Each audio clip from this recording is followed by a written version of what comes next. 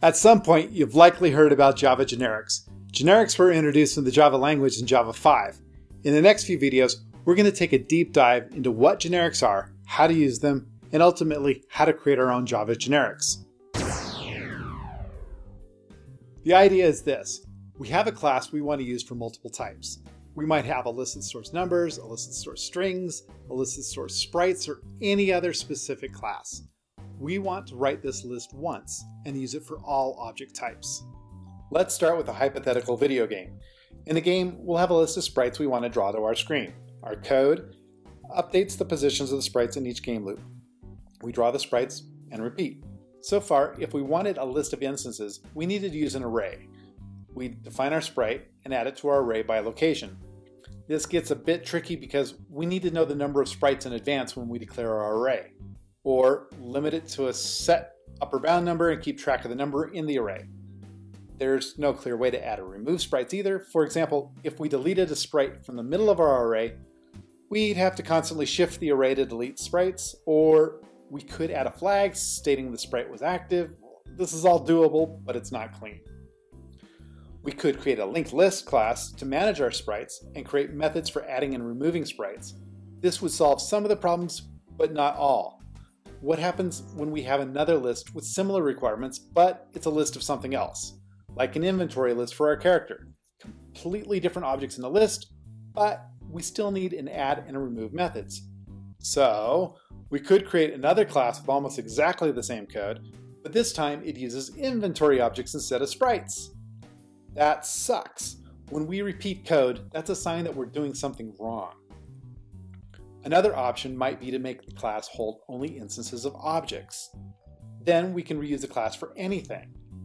The problem with that is we now have to cast our objects back to the class we want in order to use it. That's too much casting back and forth and makes for ugly code. What happens if we accidentally add an inventory object to our sprite list? Code goes boom, and we won't know it until we run the program. And we won't know where the incorrect add happens. We'll add the object successfully, and then we'll crash way later when we try to use the wrong object. The problem here is we don't have type safety. We can't guarantee the types entering our list or coming back out. We are casting and praying, and that's not good. This was the solution before Java 5. Luckily, Java provides a large group of collection classes that solve all of our problems. We won't go into those classes in depth until another tutorial, but right now we'll stick with the array list class. The array list class is a collection class that holds a dynamic array of some objects. What object, you ask? Well, we need to learn a little bit about generics before we can go into detail about the collection classes. So, what is a generic? A generic is a class that acts like a template for creating classes. In this case, we define how the list works without stating what the classes the list holds. We'll have add and remove methods, but we won't say what class we're adding and removing until we define the instance. Once we instantiate our class, we'll tell it the type our list works with. No other type is allowed. Using a generic class gives us type safety. What appears to happen behind the scenes is Java will take our template and fill in the classes we want and instantiate the class using the type we pass to it. That's why you'll sometimes hear generics referred to as templates. I do want to be clear, however, Java is not using templates like C++. In reality, Java is just performing type checking for you. The code we saw before Java 5 looked like this. We had an array list which we could add any class instance. We add calling the add method, and we get things back out. We get an instance typed as object. To use the class, we'd cast it back to the class we need. In this object list, we can pull out items, but we don't know what kind of item. Cast objects inside our list to the wrong type or put the incorrect instance type, and things go boom at runtime. We need to tell Java what our array list holds so we can perform checks at compile time. We define our array list like this. Notice we're specifying the type our array list holds inside the angle brackets. This means when we go to add sprites to the list using the add method will only accept sprites. The right-hand side of the statement instantiates our array list, so we need the parentheses like we would for any class instantiation. This is how now an array list that works with sprites. if we tried to add a string instance to the list, it wouldn't compile. You might have noticed, we're telling Java this array list holds sprites in the type declaration, and then we're telling Java again our array list holds sprites in the class instantiation. That's annoying and not necessary. Java can figure it out. We can rewrite our instantiation like this. The angle brackets are referred to as the diamond, and Java figures out the class type through type inference. That's just a fancy way of saying Java can figure out the type from the left-hand side. You're probably thinking, hey, do we need this diamond at all? Java can tell from the left-hand side we're using a generic. What happens when we do this? We'll get a warning saying the Java file uses unchecked or unsafe operations. Not a helpful warning message. What's happening here is Java used to have a class called ArrayList before they introduced generics in Java 5. To make things backward compatible, they introduced something called raw types. A raw type is a class as if the generics were never introduced. Since the ArrayList predates generics, the raw type is the class pre-Java 5. In the case of our ArrayList, we could do something like this. We could add a string to our sprite list. The class would behave as if we could store any object in the array list. Not good. We're back to where we were before. Now, if we add the type and the diamond, things work as you'd expect. Adding a string makes things break. This happens at runtime, and that's good. We want type checking when we compile. Because of this, you never want to use raw types. There's no reason to. It's there for backwards compatibility to old versions of Java. However, we do want to make sure that we use the diamond so that Java knows that we're working with the parameterized type and not the raw type. Next, you're likely wondering, what's the difference between a raw type and the parameterized type? What I mean is, what is the difference between the raw type and passing object as our class list like this? Well, the raw list doesn't have the generic compile time checking, while the object list explicitly says we accept any object that derives from the object class. That might seem like a slight difference, but let's look at it another way. If we add another list like this,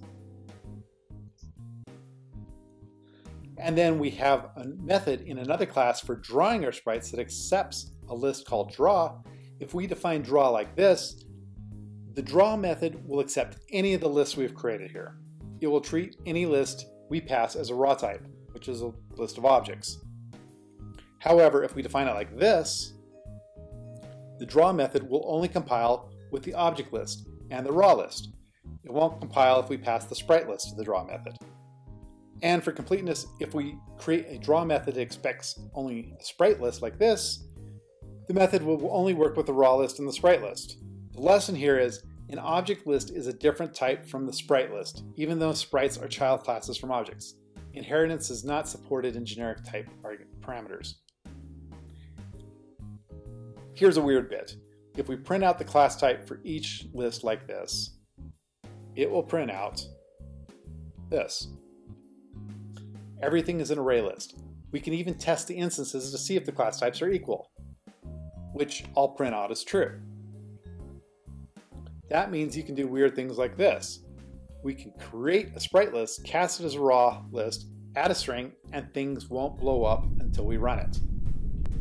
However, if we try to cast the sprite list to an array list that holds objects, it won't even compile. So what's happening here? I kind of alluded to this when I called generics templates, but in Java, they're not really templates. There's two ways you can do generics. The first way is the compiler creates a new version of the class for every type we wish to create. This is code specialization and a true template. The compiler would be creating a specialization of every class we wish to create. Our code would generate and compile code for our sprite array list and generate more code for our object list and even more code for any other array list type that we want to create. This can lead to really large program sizes. The other way is through code sharing. Basically, the compiler creates one version of our array list. In order to do this, Java uses raw types and then handles all the casting for us. It's much smaller code since there's only one array list class is compiled, but it can make things interesting. Let's see what that means. Let's start with the code that we're using for sprites. This is what Java replaces it with behind the scenes.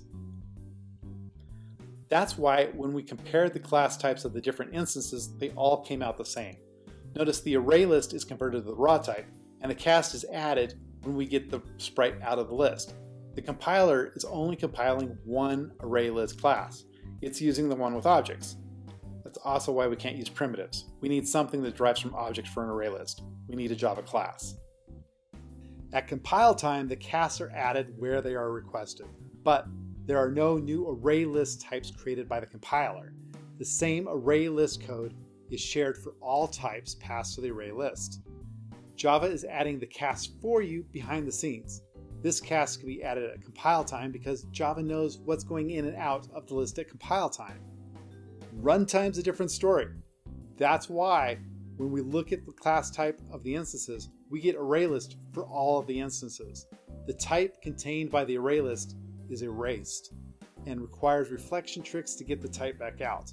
We'll look into type erasure more in the coming tutorials. So that's how generics work in Java. We looked at what generics were, how to instantiate them, what are right types, and finally, how Java treats generics behind the scenes. The important takeaways are Java generics allow us to reuse classes with different types without sacrificing type safety. And behind the scenes, there's still only one class representing our generic class. In the next video, we'll look at creating our own generic types. If you have any questions, add them in the comments below. And if you got this far, hopefully you liked the video. If so, make sure you like, share, and subscribe. And with that, I'll see you in the next tutorial.